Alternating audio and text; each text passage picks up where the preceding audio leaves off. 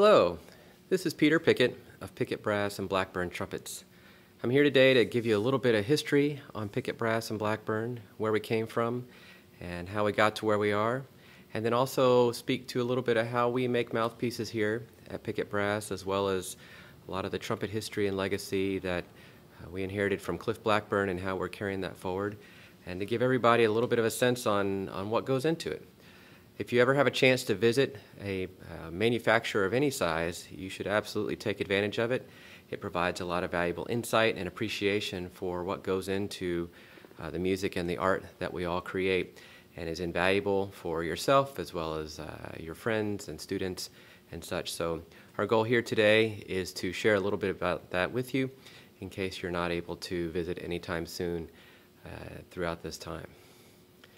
So again, I'm Peter, and today we're going to talk about mouthpiece and trumpet manufacturing. First, we're going to go over a little bit of where we came from and how it got started. Pickett Brass is relatively new, and also talk about our manufacturing, like I said, and then continue with our products and talk about the specifics and design aspects in general, and then talk about trumpets. As with a lot of startups, this was a very small in the garage behind my house, and this was the very first shop back in 2003, maybe a little bit before. It was a mess. It was full of all sorts of stuff, but it's where we started by manufacturing trim kits. So that includes buttons, brass buttons, aluminum buttons, brass and aluminum stems of all sorts of weights and sizes, as well as top and bottom caps. This started mostly as an aesthetic exercise, just changing the look from a traditional horn to a more modern look. And I found that it did, of course, change the sound and the playing characteristics of trumpets. So from an empirical or experimental approach, this was really just the start. Although my master's thesis was in acoustics and modeling the airstream and the sound column of a trumpet, I did not apply that to this because that all, like I said, only dealt with the airstream and not so much the physics and the interaction with the body, which we all know is important. In the beginning, we were making them by hand on a manual lathe, but we had quickly gotten to a small CNC or computer numerical control setup. This provided a little bit more robustness, a little bit more consistency for me, and allowed us to expand out to multiple trumpet models and sizes and different designs pretty easily from the beginning. Once we had mastered a lot of the trim kits, and frankly I lost a little bit of interest making buttons, although it was kind of fun while it lasted there, we started making mouthpieces. And these were this is a picture of the very first mouthpiece tops that I'd made on a new machine that we moved into that same little tiny shop in the back of my house. That shop was about 300 square feet, and you could fit one person in there, maybe 1.5 people, once we got this machine moved in and all the rest of the stuff that we had in there.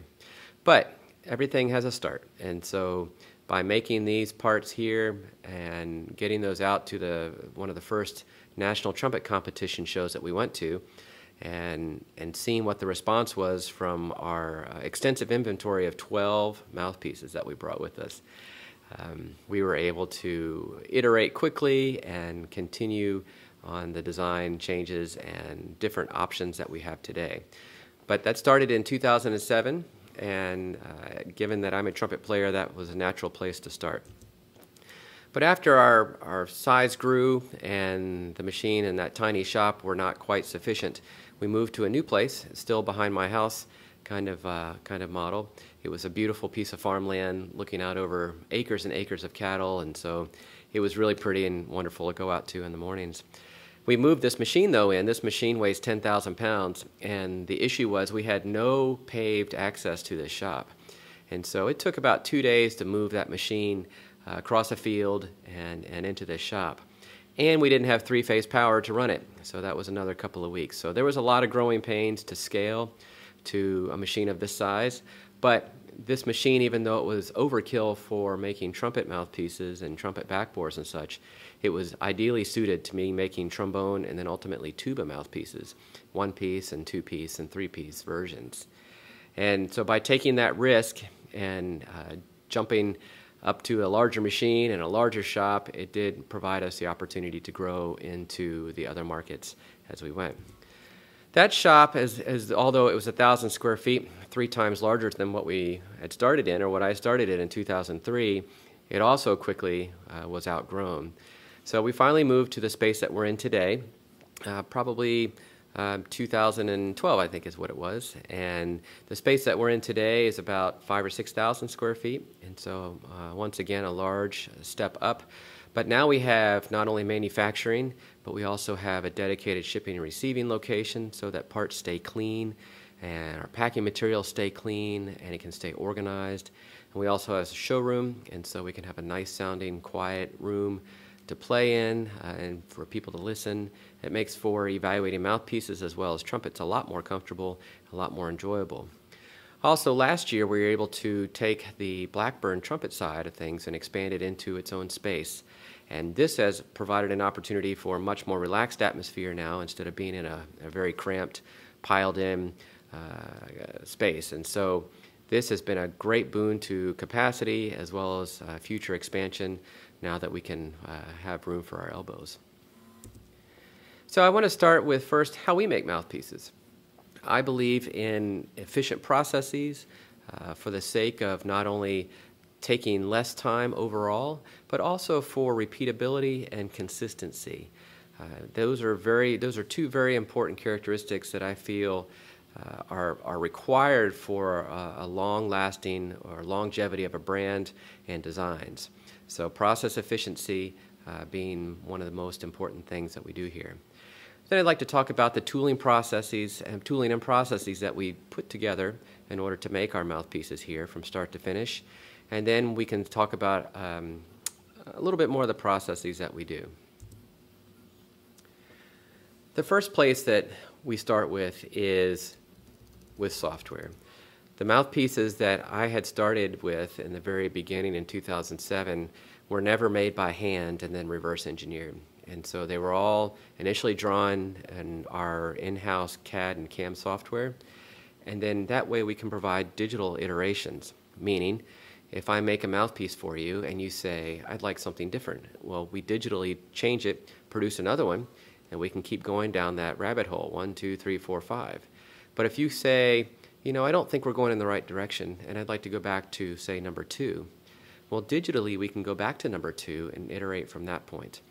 That process of iteration and evaluation, experimental evaluation, has been crucial to developing quickly with real-world testing. Empirical testing is really what it comes down to. Although my master's thesis helped prove out multiple predictions through mathematical modeling of mouthpieces and trumpets, at the end of the day, you have to make it and put it on your face to see how your body, your chest cavity, all that interacts with the mouthpiece and the horn in order to find out how it works and how it sounds and how you experience it. So the software provides a starting point for that. It provides a bookkeeping aspect to it, as well as all of the mechanical parameters and such in order to produce the designs. This also helps make our manufacturing process robust because the CAM software ensures that we have robust tooling paths. It doesn't overstress the machine. It doesn't overstress the tools so that we have day-to-day operation continuity. The first approach to cutting mouthpieces would be to use a form tool. Form tools have been used for centuries in order to cut complex patterns into wood and metal and other materials. Its approach is extremely robust, it's extremely repeatable, and very accurate as long as you take care of your tools. And so this has been used for, like I said, a long time. And so it makes perfect sense to cut rim and a cup as well as backbores using form tools. A picture here from Bob Reeves shows cutting a cup and a rim using a form tool. It's incredibly efficient, and it's incredibly accurate, and it's incredibly repeatable. And so it makes perfect sense, and it's a great approach to cutting these.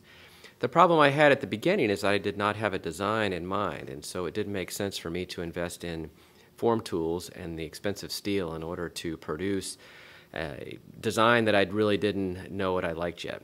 And so, very beginning, we started by using single point cutting. Now, single point cutting is very much that. It takes a single point and it draws basically the shape that you want. And so it's like a knife through butter. You can move that knife up and down and you can get arbitrary shapes with a single tool. That tool in the upper right-hand corner there is a three-sided, what's called an insert, and basically 3 points of cutting. So if one wears out or you break it, you can just rotate that insert around and get another one. So it's like 3 cutters in one. And on the left-hand side there, you see us cutting a outside profile early on, and we're using a single point cutter there. It's a little bit bigger of a point on the front of that, but we basically trace it through the profile that we want. And if we want to change that profile, it's just a software change as opposed to having to go make a new form cutter. And again, that was really out of the efficiency of iteration at the beginning, where we did not have a design in mind and we needed an easy and efficient way in order to iterate. And I believe that iteration is key to coming up with a design for a player, listening to how they play, listening to what they say, listening to what they're hearing on their side of the horn versus what everybody else hears on the outside of the horn, and then iterating and listening and basically taking a walk, taking a journey with them in order to come up with something that works for them and gives them what they're looking for on their musical journey.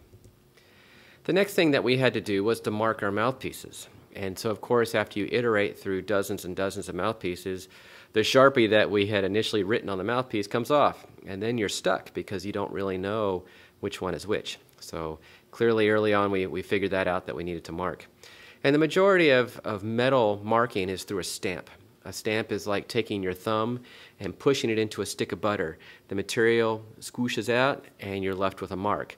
So that mark in the bottom right-hand corner there is an example of writing B2227. It's probably a serial number or a date code, and it's very fast, it's very efficient, and it's very robust. You know, stamps don't come off easily of a mouthpiece without cutting or very, very heavy finishing. So that's how we started. We had a number set for serializing our iterations, and we had a roll stamp, which I'll show in just a second, for writing the brand name on there. This was a wonderful way to get into it, although as you can imagine, stamping is very difficult because you're moving the metal in order to leave an impression of what you want. So here's a video of early on mouthpieces where we were making a mouthpiece top. This cutter here is a single point cutter, and so we go through and we do a roughing operation such that we remove the majority of the metal, and this is in real time, and you can see how powerful it is in order to remove a lot of material very quickly. And then for our finish pass here, we're going very slowly in order to get a good surface finish, and like I mentioned before, that tool is following a computer program to give that particular shape. Now here's the roll stamp. So that stamp in the upper part of the screen there, that's got our brand on it, Pickett brass, and what we're doing is we're bringing it up very slowly to the part, and that roll will engage, and then it will impinge the letters onto the mouthpiece. Here we go, and we just finish it up in order to take that little squooshed portion that we squooshed out with the stamp and cutting it off. So again, this tool is following a predetermined path. It doesn't rely on a form tool in order to tell it where to go. So this shape that we came out with early on was a nice middle-of-the-road weight. It wasn't too heavy, it wasn't too light, and it fit the majority of our customers at the time. We have since adapted that to multiple weights, but again, the single point turning gives you the ability to adjust to that. The next operation here is a pilot hole. It's the hole through the center of the mouthpiece in order just to remove the material. Now, something that may not make sense is the drill is not moving here. Most of us are used to using a power drill where the drill is rotating and what we're drilling into is not moving. Whereas with a lathe, the material is moving. So that's spinning at 4,000 RPM and that drill is being brought up against it, but the drill's not moving. So same here with these cutters. The material is rotating, the cutter is standing still. Here we're cutting the pocket for threading and threaded backbores. Early on, Terry Warburton and I were good friends, and so I decided to use the 3/8 threads. At the time I was playing some Warburton mouthpieces, and so it made sense to use a lot of those parts that I had in hand in order for testing. So at this point we have a mouthpiece blank. So it's threaded such that it will accept backbores. It's got the brand written on it, and it's got the outside blank. At this point, we would take that off and then go cut the cup on a separate system, a separate setup, same general concept. The challenge with the roll stamp engraving is that in order to get something different written on the mouthpiece, you had to get another piece of steel. Much like the form tools, you had to go make a whole other piece of steel. So if somebody wanted their name written on the mouthpiece, or we came up with a new model designation, we would have to go get another piece of steel in order to cut those letters or numbers. Or we could hand stamp, and frankly I've never been very good at hand stamping, and so I didn't like the way it looked or how that came out. So what we've moved to is honestly a slower operation where we engrave. So what we see in this picture is a teeny tiny engraver there that's rotating, and it's cutting those letters and numbers and name or whatever into the brass. So it's removing material. It's not moving material like a stamp, it's removing. So that approach generalizes our ability to name mouthpieces, our ability to write on mouthpieces, to customize without any further tooling investments. So I believe in that process efficiency, that process flexibility, and able to adapt. So this is the process together that we follow today. So we have single point cutting again in order to get the profile that we want. We're going to come in and we're going to drill the same pilot hole through the middle, just clearing out material because no mouthpiece has a solid center through it. So this drill opens that up and gives a place for everything else to cut. Next, we're going to go cut the pocket for those threads so that we can accept backbores from a variety of manufacturers. That's been proven to be a nice way to adapt to what a customer has or what they are used to. In this case, though, we're going to do a rigid tap. So that's actually a cutter that cuts the threads very efficiently there. Now it's done. And we're going to go back and we're finish the outside profile with a very sharp tool to get very fine detail and a very good surface finish. Next, instead of the roll stamping in order to mark it, we're going to go machine or engrave that name, Pickett 3C, into the outside of this mouthpiece. So you'll notice that this takes much longer than a roll stamp, which is nearly instantaneous. But if we decide to change the nomenclature, or we needed to write something extra on a mouthpiece for somebody, or if we wanted to write serial numbers, things like that, now have a way to get in there very efficiently. Also, since the mouthpiece is marked once it's made, we don't have the risk of mismarking a mouthpiece. The next process, like I said, was to take this blank and to cut it off. The machines that we utilize are basically 2-in-1. They have a sub-spindle, so it's basically a lathe on one side and a lathe on the other side. Here we are cutting it off and transferring it to that other machine. And so moving over, you see that the inside of this mouthpiece blank is solid, of course, since we haven't cut it. There we cut the outside of the rim with a single point turn, and then we use a small boring bar and we go in and we cut the inside of that cup as well. And so therefore the rim and the outside as well as the cup can all be customized and adjusted as necessary without having to get a whole new piece of form tool. And that's been very efficient and very flexible as we've gone through. And then once it's done, on the right hand side of our machine, we have a completed mouthpiece that is correctly marked and is single point turned for maximum flexibility in manufacturing process. It's not the fastest, but it provides us the most efficient way to iterate and to adjust and to adapt to the ever-changing needs of players as we go. Next, let's talk about some of the mouthpiece design aspects that we've all heard tidbits about, and everybody, of course, has an opinion on each one. But there are some general guidelines and tendencies that make sense and that you can look for in any design. So the mouthpiece has usually been broken down into a rim, a cup, a throat, a backbore, and then the blank. And that provides us a jumping off point here to talk about each one of those. The rim is something that we probably talk about the most because it's what we feel, it's what we see, and oftentimes it's probably the most controversial. Should you have a round or a flat one? Should you have a wide or a thin one? Should you have a sharp bite? So on and so forth. So basically all of this determines how it feels on your face, and much like a pair of shoes, it has to feel comfortable at some level or else you're going to dread playing every day. And so we believe in having a comfortable rim that is a little bit flatter, than maybe most, but not so flat that it does limit your flexibility. A large flat rim can clamp down your face such that your embouchure is not able to move as quickly, and so there's a little bit of a compromise from that comfort to that flexibility. But I believe in the comfort such that it's a pleasant experience and it's not painful and it doesn't get in the way of your playing. Where that rim leads around into the cup is what we call the bite. And so that bite leads into the cup, and the cup and that bite determine not only the articulation and the response of a mouthpiece, but also the majority of where the sound is designed and how we approach making mouthpieces. I believe in a sharp bite because I have seen it affect people's articulation in a very positive way. Folks that have a thuddy attack that need a little bit more response, a little bit more immediacy in the sound, you can usually find that in their bite on their mouthpiece that's too rounded or too soft.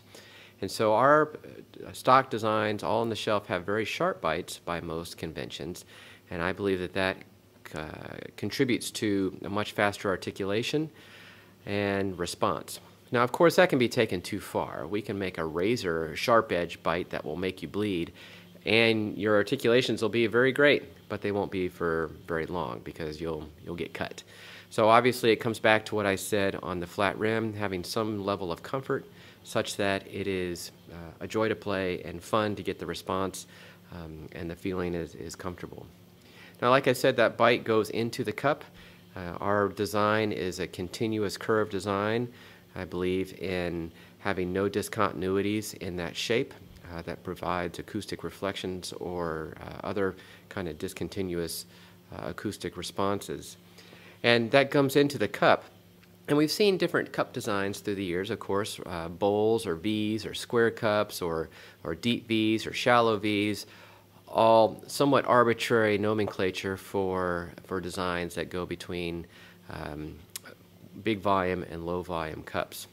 In general, a bowl it provides a much fuller sound, but it also requires the most effort to keep all that sound and the articulations and stuff together. Having a little bit more shallow cup, where when you're adding resistance to this part of the mouthpiece, can help in terms of support and efficiency such that you're not so constricted in your throat or your shoulders or your oral cavity. And so having the right amount of resistance, we'll talk about more in the throat and the back bore, provides, like I said, efficiency, provides comfort. It helps match the impedance or the resistance of a horn, mouthpiece horn system, to the player. Not everybody requires the same amount of resistance or finds the same amount of resistance comfortable.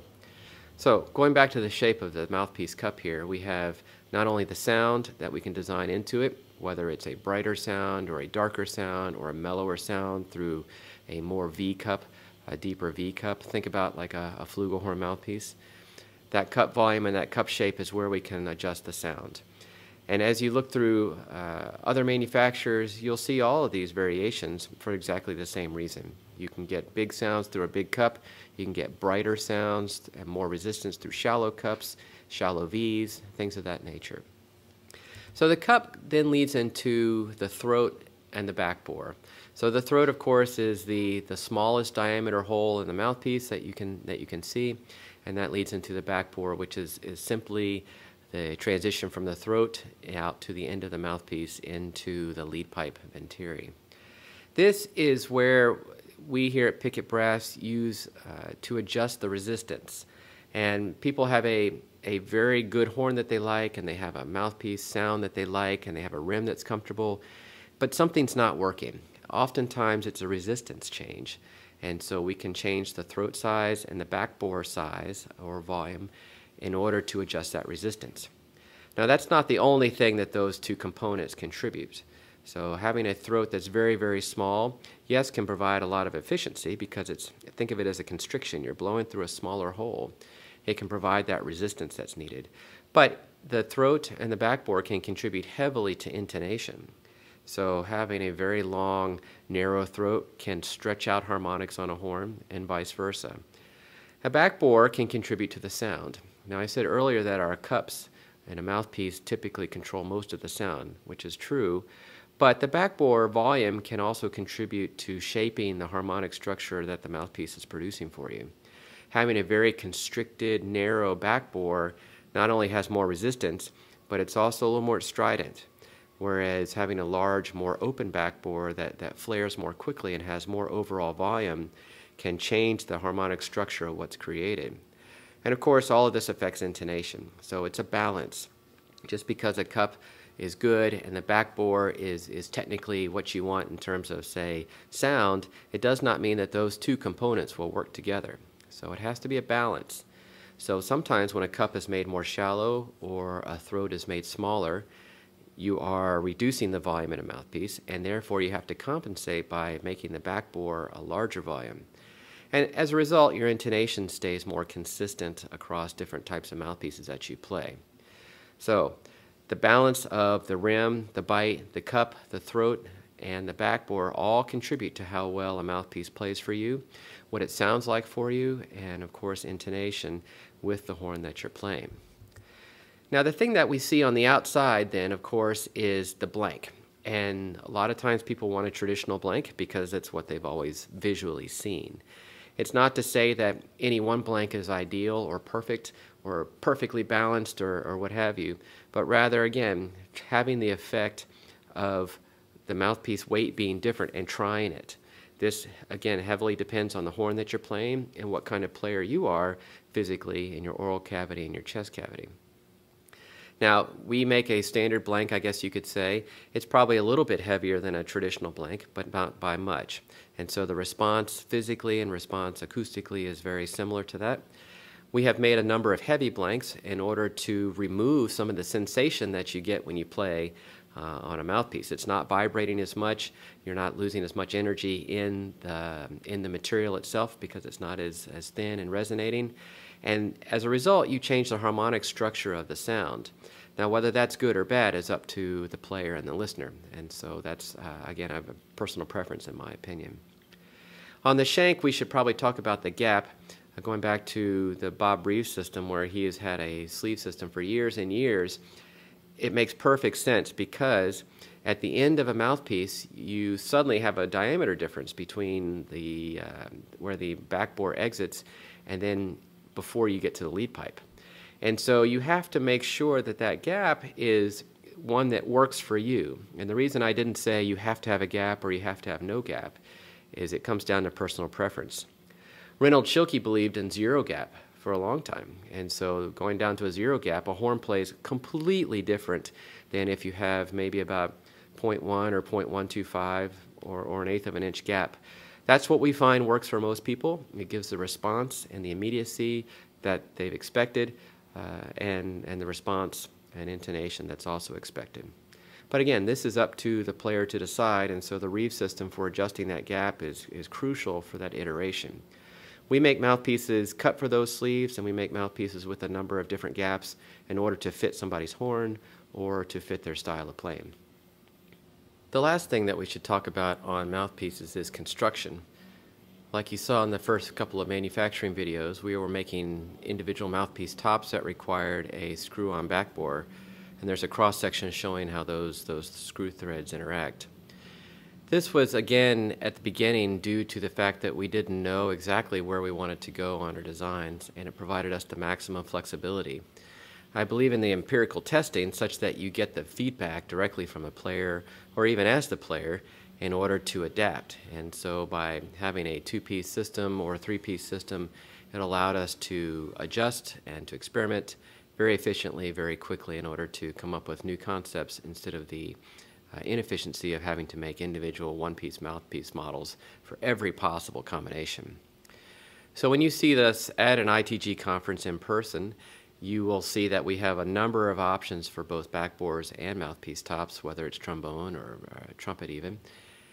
And this provides us an ability to really listen to a player and to find the best possible combination from the tens of thousands of combinations that we can produce, and not having so many combinations that we are lost in the weeds. And so through the last 10 years, we've found that we have a good combination of pieces and parts, different designs. We've introduced some additional designs, and it provides us a wonderful palette to work from in order to listen and adapt and to help players on their musical journey.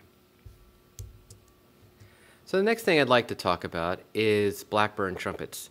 Blackburn Trumpets is something very special. Started by Cliff Blackburn in the early 80s, working on lead pipes while he was playing in the Louisville Orchestra, and then eventually turning into full Blackburn Trumpets after partnering with Bill Cardwell, and coming up with a great scientific-based, acoustic-based design for not only the bells, the throat, and the flare, but also the rest of the horn, coupled with great traditional fabrication. Cliff was in a teeny tiny shop in Louisville and then eventually moved back to Tennessee. And he is the epitome of efficiency and doing what needs to be done with the tools that he has in hand. So his approach to fabrication and building of horns has resulted in such a wonderful and unique instrument that has been enjoyed by a number of people through history. And so when Cliff and I were talking at ITG in Harrisburg, Pennsylvania a while ago, Cliff was talking about retiring. And immediately I knew that we needed to carry on that legacy and that tradition that Cliff and William Cardwell started, and then further develop it into what it can become. So we acquired them in 2016, and we moved machinery and trumpets and designs and tools and stuff up to our Lexington shop here, and have continued along. So what we're going to talk about here is how we make the horns, how we believe the horns come together well and result in, again, what Cliff started and what we are continuing to produce with Blackburn Trumpets. So we'll talk about the horn as we go through. We obviously started with the mouthpiece, so we'll talk about the lead pipe, valve sections, the making of the bell, and then bringing it all together. The lead pipe, in our case, is made from a drawn tube. And so what you'll see here is this is a cylindrical piece of tubing, and it's being pulled through a compliant die on down to a mandrel, which is the steel in the middle. That steel was designed and cut by Cliff from his early days playing in the Louisville Symphony, like I said earlier, in order to provide the intonation and the response that he wanted at the time. That lead pipe provides an incredible amount of influence on how a horn plays. And throughout the years, Cliff has manufactured and sold a number of lead pipes for other people's horns, mainly box Strads and Yamahas, as well as a number of piccolo trumpets, because just changing that one aspect of a horn can change the character. And so for someone who's looking for a different response or a different sound, can make a small investment, a small change, and make a huge resulting change in how they sound and how they feel. So that lead pipe, being a drawn tube, is the first portion that goes into it. After the tuning slide, we come into the valve section, and Cliff has made his valve sections the traditional way here with a whole bunch of knuckles. These knuckles we make in-house, and we manufacture the casings as well in order for all those little pieces and parts to line up well and predictably. So these are all the parts that go into that. It's brought together in a fixture, hand assembled, and then brazed with high temperature silver braze in order to bring in all those materials together, all those parts together, and lock them in. From there you can finish those, and you result in very, very tight fillets of silver through those knuckles and such. I just love the look of that silver on brass on those joints, and it results in a very solid core, massive core of the horn. After those knuckles are cut out on the inside, the balusters are put together. This is an example of a two-piece valve casing, where that upper baluster and the valve casing itself are two separate parts. And so those are brought together at this point. At this point, the pistons are not fitted, and so the inside is a rough cut or a rough reamed size. We fit pistons at the very end. The slides are built one at a time on the horn. Now, the placement of the knuckles is very consistent from the fixturing, and so the slides come out very consistent compared one to the next. However, the slide is built to fit on that horn. And so the result is a slide that's perfect, as opposed to having the horn assembled on one fixture and a slide assembled on another fixture, both with their respective tolerances having to be brought together. This way the horn is built as a master, those tubes that you see there, and then the slide is built on that master. And so you get a slide and a valve body that is perfectly well fit. And as a result of having those built together and honed together, we find that the slides work very, very, very smoothly, and without hiccups and very reliably. This approach Cliff did because he didn't have the fixtures at the time, and so as a result, with that constraint, he was able to come up with a different process that resulted in slides that were better than a matched set coming off of fixtures.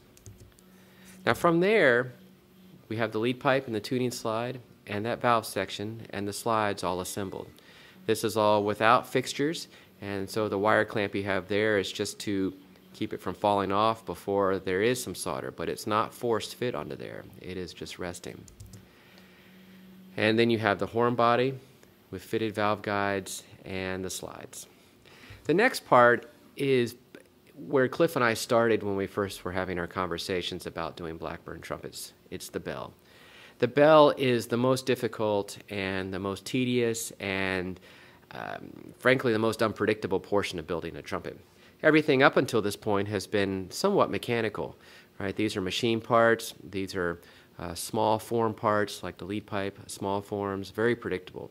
A bell, not so much. You'd go through a whole lot of iterations and mechanical operations in order to get the bell to be a bell. The first thing we start with here is taking a flat blank and forming it over so that we can seam it. These are one-piece bells, and so it's got a seam that goes from the bell tail, or the small end, all the way out to the flare. Here Cliff is bringing those two seams together and hammering it together slowly. From there, after that seam is lined up without any tabs, it's just fit in there by hand all the way down. Cliff goes through and he high temperature braises this seam, again by hand. This was probably the most difficult portion of the process because it's very, as you can see, it's very hand and eye coordination on looking for the right temperature and making sure that you don't get it too hot and making sure that it's not too cold and the braze not flowing. And the frustration early on was that Cliff would make it look so easy. He would just run that torch right up that seam and that seam would be just beautiful. So once that seam is in place, the rest of it is about material moving. So like I said with the earlier in the stamping of mouthpieces, that is moving material.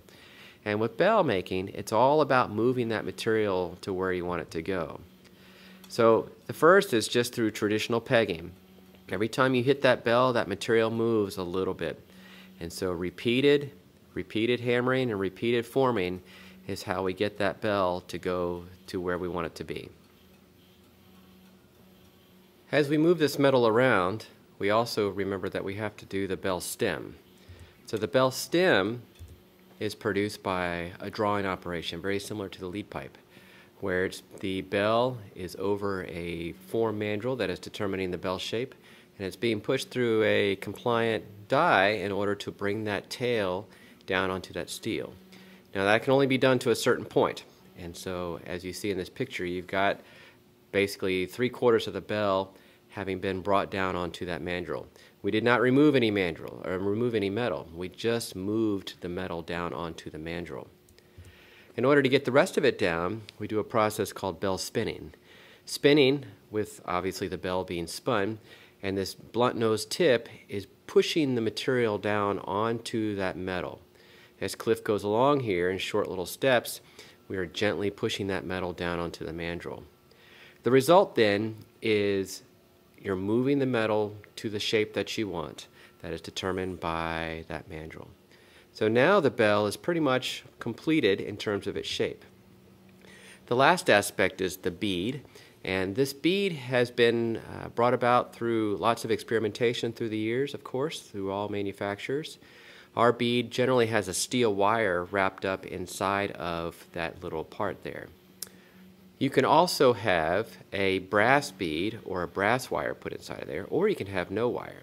Each one of those contributes heavily to how the bell resonates and how the bell sounds, and it comes very much down to personal preference as well as a little bit of projection. Each of those materials vibrates differently, and at this point in the bell is really moving quite a bit, and so it affects how the intonation works in terms of what harmonics are being reflected and how the whole instrument is vibrating. Now the last part of this is putting all those pieces and parts together. And so in the previous picture we had the lead pipe and the valve section and the slides created, and now we are applying the Z-braces and such in order to attach the bell to the horn. Now the placement of these Z-braces can affect what a horn sounds like and what its intonation is perceived as.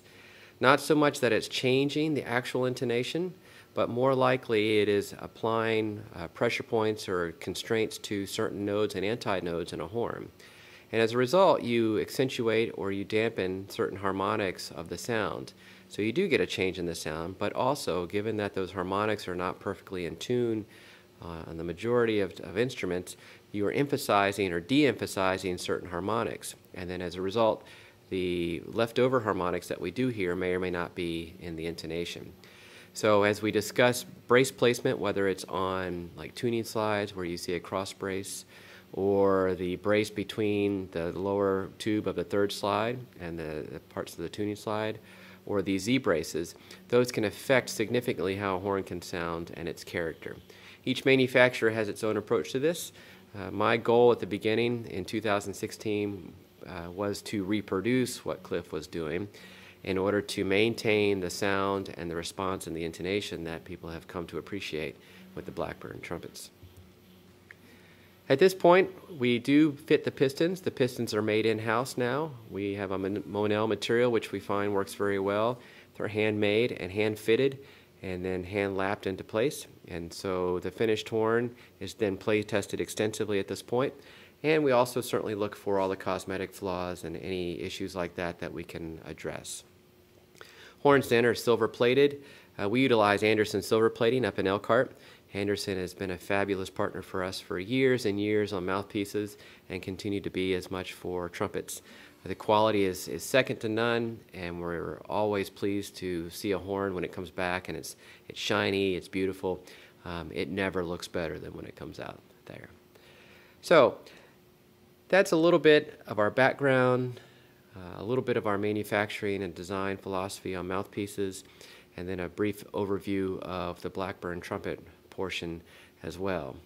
It's, like I said before, it's always a special opportunity to visit any manufacturer in order to see how all these things are done in person, to feel how they're done in person, and to see each little individual step and the care and attention to detail that it takes to bring this together. You know, making mouthpieces, I always joke, is easy. You're only making one part. Whereas a trumpet, it's like 100 parts, and you have to make all 100 parts, and you have to get them all put together correctly in order for the instrument to be what it was intended to be. So it's been a journey, just like everybody's career and musical journey and musical career and such. It's an adventure, and we have our days just like everybody. But at the end of the day, when you see a horn like this, or you get to hear a player come in and play, it's very special, and we should all remember how lucky we are to be in a discipline and an industry that has art as its centerpiece. Whether it's musical art, whether it's visual art, or composing, all the art that goes into our industry is something that is very special. And we are reminded here daily in what we get to do. It's a privilege to work with musicians. It's a privilege to create instruments from scratch. It's a privilege to bring these things to light together with artists and with players of all ages in order to create something that wasn't there before.